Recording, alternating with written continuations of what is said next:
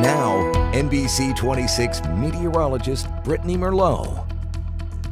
Good evening, I'm meteorologist Brittany Merlot. We've had quite a winter storm to deal with here for the holidays, from temperatures dropping from 51 degrees to -24 into Colorado, with wind chills of -74 and all these whipping winds and ground blizzard situation, plus our highs today only climbing to those single digits, double digits into Sturgeon Bay, Shawano, and Oconto. It's nice to not see those negatives in front of that number. But speaking of those negatives, we are in a wind chill advisory for tonight through tomorrow morning.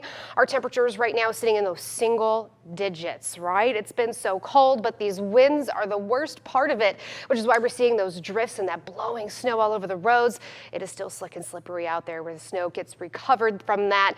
But gusts up to 40 miles per hour is making it feel like the double digits below zero, from about 15 to nearly 25 below right now.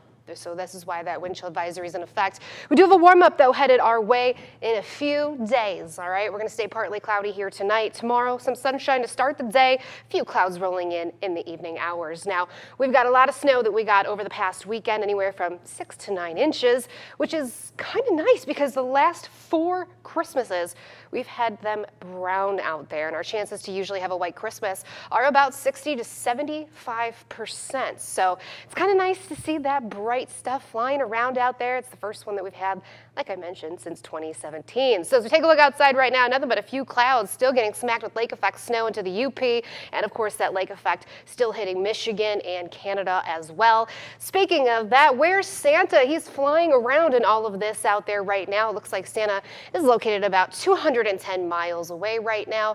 I don't think he's coming in here for the next at least 7 hours or so. So kids, you got a little bit more time to stay awake, get those cookies and milk ready. Where is he at right now? Looks like he's trying to get into someone's house. Yes, good job, Santa.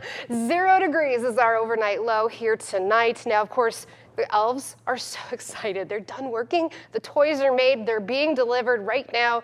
And of course, we're going to be looking at high temperatures tomorrow of just 9 degrees. But families, parents, we're going to be watching those Packers, wishing we were in Miami with 52 degrees.